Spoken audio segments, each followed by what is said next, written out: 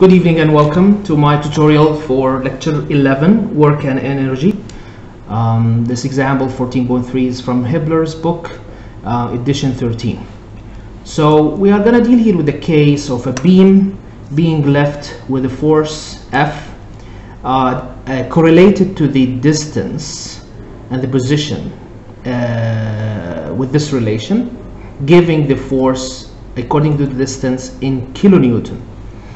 The weight is the mass is 22.5 megagrams, so we're gonna convert this to be convenient in kilograms.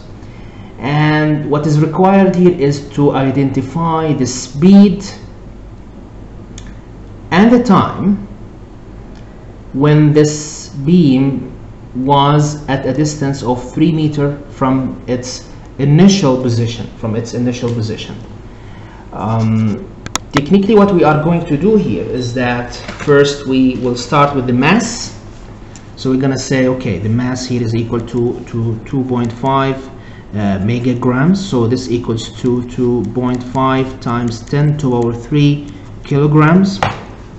And we're going to use this equation that relates to the summation of all works of all forces acting on a body being moved from position 1 to position 2, plus the initial kinetic energy, which the summation of all of this should equal in the end to the kinetic energy in the end when the beam moves to a position of s equal to 2 meters. Now we have here the summation of all works is related to the forces that act on the beam.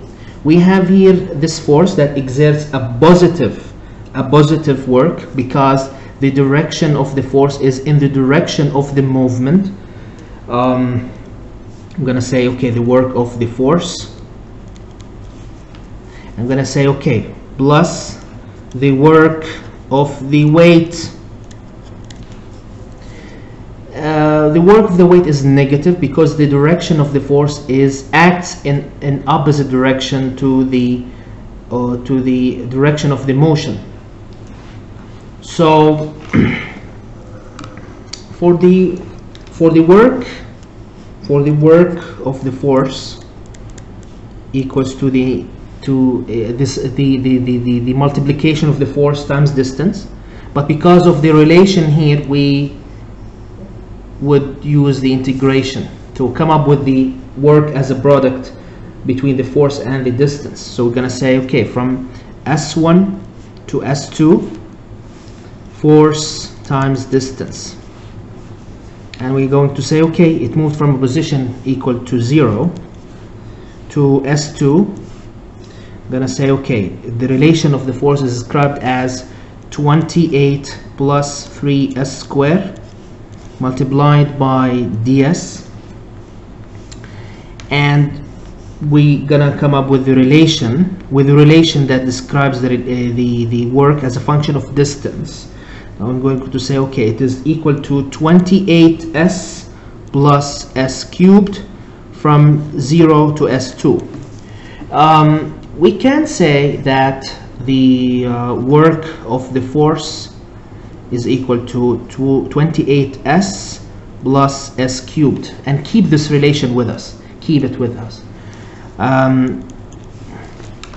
At the position equal to 3 meters, this would give work of the force to be equal to 28 times 3 plus 3 to the power 3, and we are going to say this is equal to 1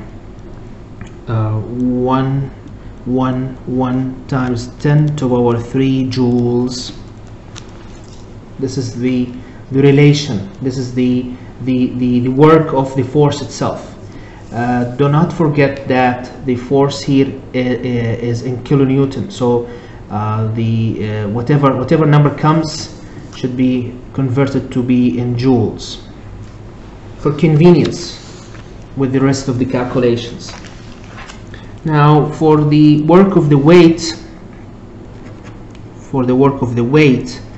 The relation is pretty straightforward. We're going to say, okay, it equals to the minus of the weight times the difference between the two positions times the distance. So it's S2 minus S1. And we can say, okay, equals to minus mg s minus 0. And we can say it equals to minus 2.5 times 10 to the power 3 times 9.81 times s, and this should give minus 24,525 s. So this is the relation that describes the work of the weight in negative, of course, with respect to the position, with respect to the s here. So we will keep this for us for future calculations. Now at s equal to 3, this should give us the work of the weight, and this should equal minus 24525 times 3, and this should equal to minus 73575 joules. So this is the work of the weight when the beam was at a position of 3 meters above the initial position. So we're gonna move now to the kinetic energy. The beam was initially at rest, so we can say, okay, T1 is of course equal to 0. So we're gonna say, okay, half v1 squared, and this equal to half times 2.5 times 10 to the power 3 times 0 squared, and this equals to 0 joules. For the T2, this equals to half mv2 squared, and this equals to half times 2.5 times 10 to the power 3 times v2 squared. We don't know the velocity.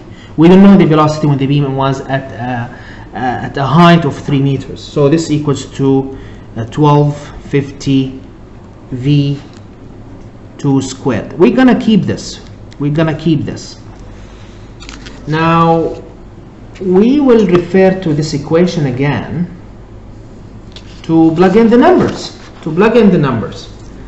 So we're gonna say, I'm gonna write it again, summation of all works from 1 to 2 plus the initial kinetic energy equals to the final kinetic energy, and we are going to say, okay, we have the summation of the work of the force itself, which was equal to 111 times 10 to the power 3 minus 73575 plus 0 equals to the 1250 v2 squared. Solving this would yield the v2 would equal to 5.47 meter per second. So this is the velocity of the beam after moving up a distance equals to 3 meters. Pretty straightforward, pretty easy to use. Now the difficult part, we need to calculate for the time. We don't know the time. We need to find the relationship that relates the velocity with the distance in a convenient equation. Because we know that v as a preliminary relation between the distance and the time equals to ds over dt. So we can use this equation, by the way, because it relates it includes the distance and the velocity So we can get advantage of this relationship to come up with the time in the end of the day. So we can write it in this way. We can rewrite this equation in a way that says, okay, we got 28 times 10 to the power 3 s plus 1000 times s cubed. This relation is for the work of the force minus the work of the weight. Okay, and we're gonna say, okay, this is S, and this equals to the plus this is for the, again, I'm gonna say that again. So this is for the work of the force, and this is for the work of the weight, and we need to add to this the kinetic energy. So we're gonna say the inertial kinetic energy. So we're gonna say half mv1 squared. The whole thing here, of course, equals to the half v2 squared. Okay, so we can come up with something. We can do something. Solving this, by the way, the initial kinetic energy was 0, so we can cancel this term, and then we can rearrange everything here to come up with this relationship, and say this, the whole thing here equals to 2.78 s plus 0.8 s cubed equals to the v2 squared. We can say, okay, in very general terms, we can say v equals to the square root of 2.78 s plus 0.8 s cubed. So this is the relationship now we have. This is a very important relationship that relates the velocity to the position in a convenient equation that we can use. Now, how we can get the time? How we can get the time here? So we can say, okay, we have here v equal to ds over dt. We can say, of course, we can rearrange the relationship to be like dt equals to 1 over v ds. So to get advantage of this relationship, we can say this term must be a function of s, and this was the case here. This was the case here. So we can say, okay, dt equal to 1 the square root of 2.78 s plus 0.8 s cubed ds. Now we can integrate both parts from 0 to t, from 0 to s.